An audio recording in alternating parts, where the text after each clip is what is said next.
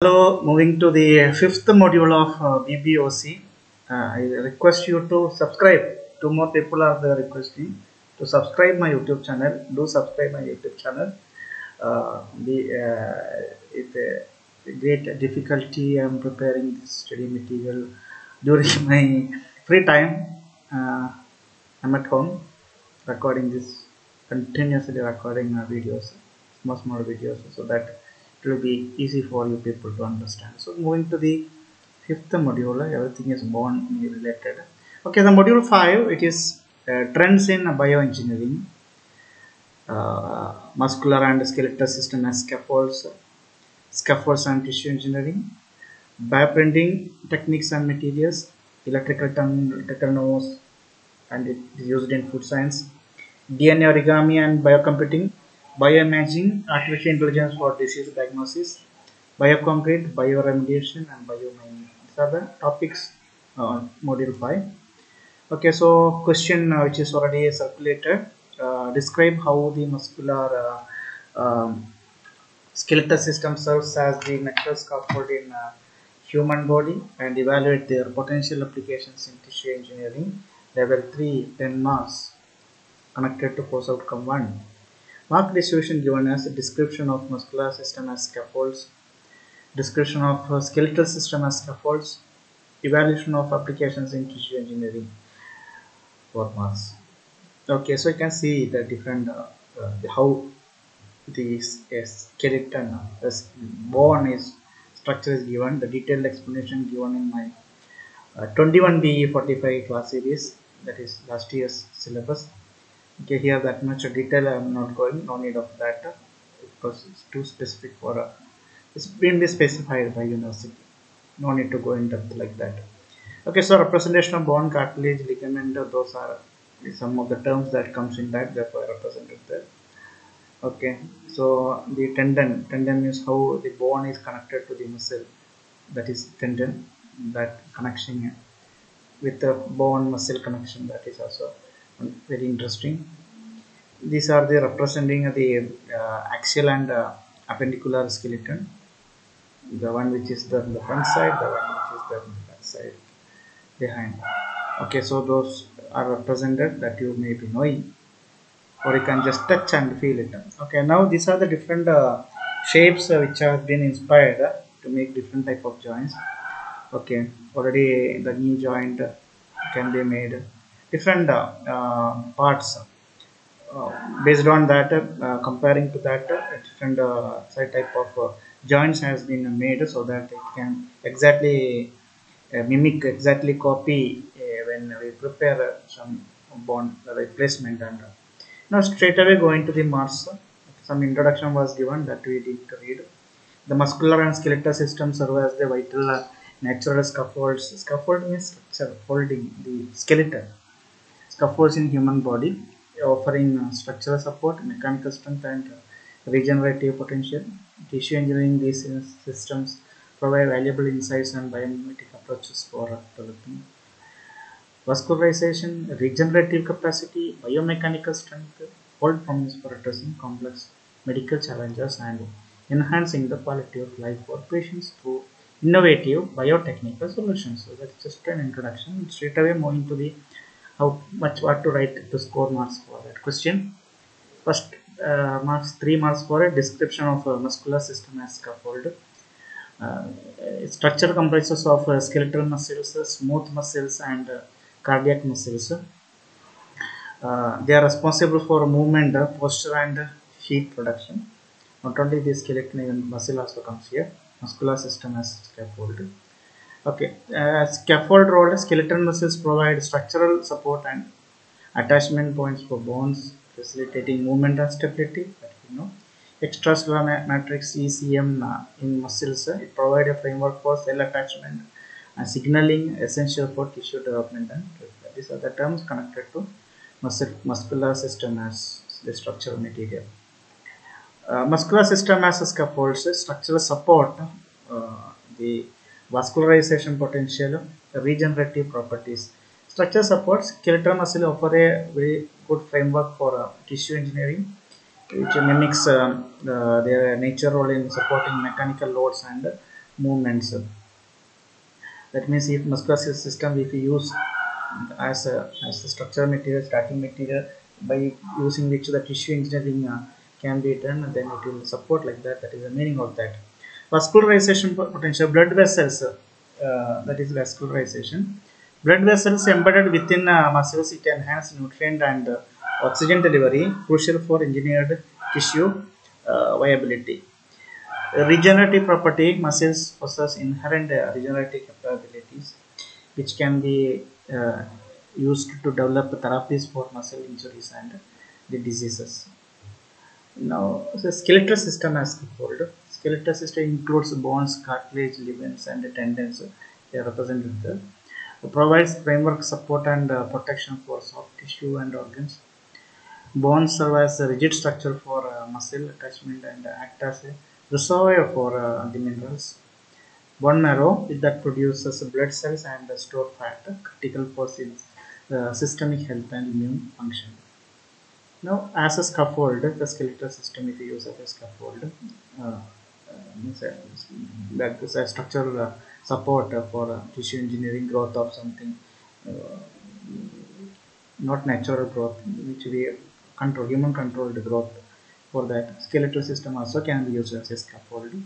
Biomechanical strength is there, osteogenic potential is there, tissue engineering applications also it can be used. Bones provide mechanical support and stability, which is very much essential for locomotion and protection of the vital organs.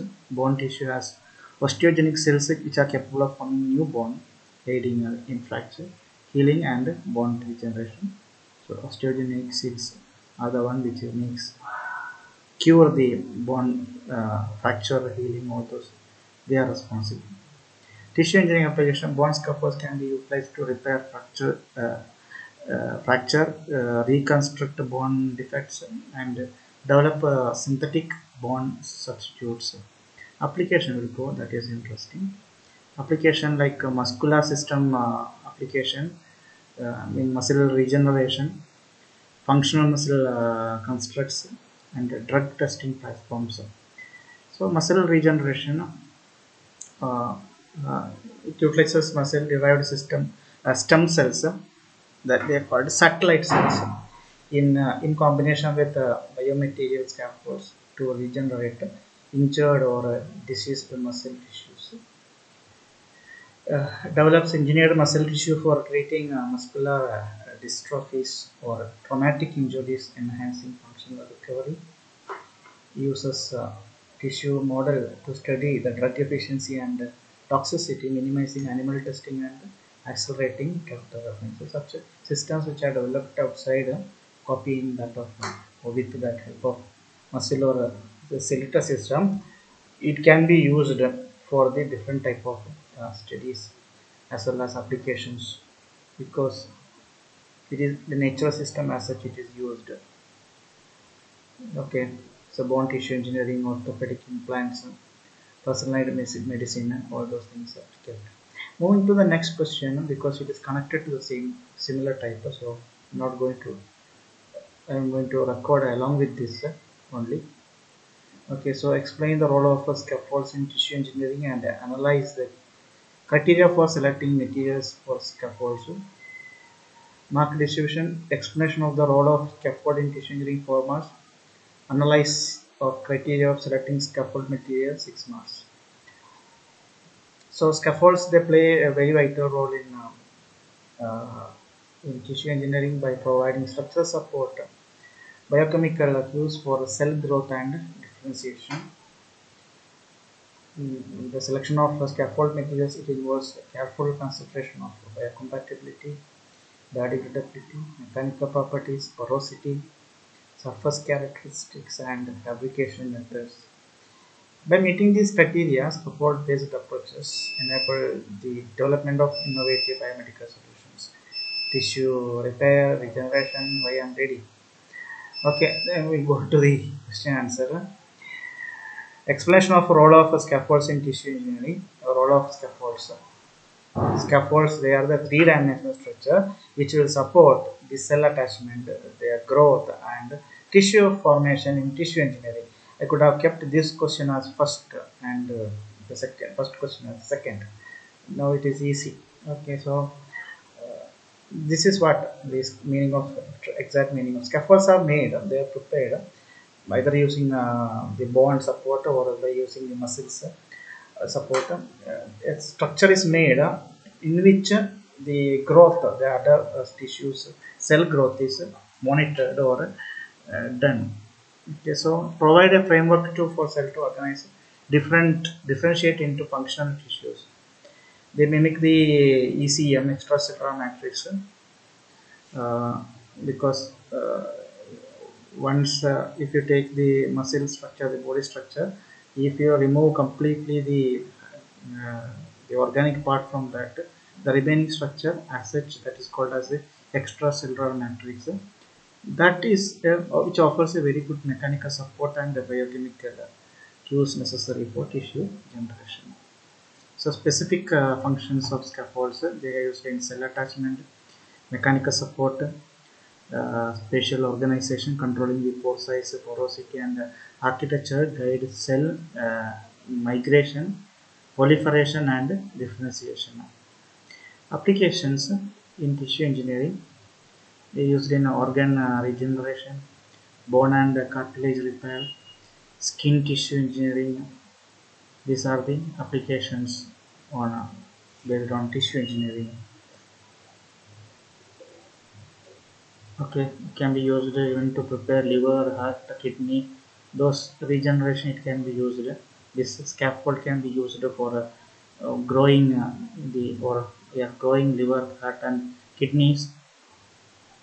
Okay, it can be used to repair bone defects, fracture, and cartilage injuries. It can be used. Skin tissue engineering, developing skin substitute for wound healing, burn treatments, enhancing healing outcomes. A very good application of the scaffolds of muscle as well as the bone can be used as such. Can use in tissue engineering. Criteria for scaffold material selection. What are the materials which mimic or which can be it can use along with this muscular or skeletal scaffold? To identify that material, we need to identify, check whether it is biocompatible or not, whether it has got biodegradability, whether it has got required mechanical properties, porosity and interconnectivity, surface characteristics, fabrication methods also a very important role. We'll touch the example first. Collagen, fibrin, alginate, chitosan. These are some of the polymers naturally available polymers. It can be used as an application for this. Synthetic polymers like polylactic acid, co-glycolic acid, PLGA, PEG, PCl. These are my research polymers which I studied in my PhD work. Very good polymers. Hydroxyapatite embedded scaffolds for bone regeneration. ECM derived scaffolds for tissue like heart valve or the skin. That is ECM, decellularized ECM. It can be used. Okay, now moving to the criteria, biocompatibility. You have to be very sure that a scaffold does not create any immune response or the toxic effect, cytotoxic effect, support cell viability, proliferation and function within the scaffold and environment.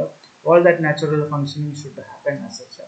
Scaffold material should degrade at a rate compatible with the tissue regeneration, and means a scaffold material wherever the tissue if start regenerating, accordingly that scaffold material should degrade, then only it can grow, the tissue can grow.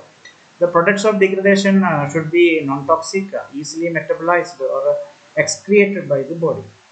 Okay, even after degradation it should go out, and that material of degradation it should be non-toxic also. Mechanical properties should match mechanical strength and elasticity to the target tissue to which to withstand physiological loads. Uh, it should have stiffness, flexibility, tailored means it could be able to adjust it based on the requirement. The stiffness, the flexibility could be able to control. control the pore size distribution, interconnected to facilitate nutrient diffusion and waste removal, optimize surface area for cell adhesion and infiltration throughout the scaffold. The surface chemistry and topography influence the cell scaffold interactions, affecting cell adhesion, migration, and differentiation. Modify surface properties to enhance the bioactivity and promote specific cell behaviors. Application methods like 3D printing, which will come on the next topic after this video. Uh, next video it comes bio printing, 3D printing, electrospinning, decellularization are the methods which are used. Ensured scaffold structure can be tailored to meet the patient's specific needs and the clinical requirements. That's about the yeah, next one, that's bioprinting. Bioprinting, 3D printing only. A normal mechanical engineering concept, 3D printing is the different shapes are printed. The same concept, same thing, by using materials like this type of materials which are biologically means biocompatible materials and having the function which can match with that of the natural body organs. Using that we can just print the three-dimensional printing. It is possible. There people are doing. They are working organs are have been prepared. So where we reached the growth of the research. Okay, so that's about the first topic, that is scaffold, uh, musculoskeletal skeleton as a scaffold. Scaffold means structural support for the growth of a different type of cells and tissues. So that is only explained in this video. In depth, two different type of questions are framed accordingly. Okay, no need to draw these figures and only the content you should match with your when you write in exam. Okay, thank you very much. Next video I will cover bioprinting.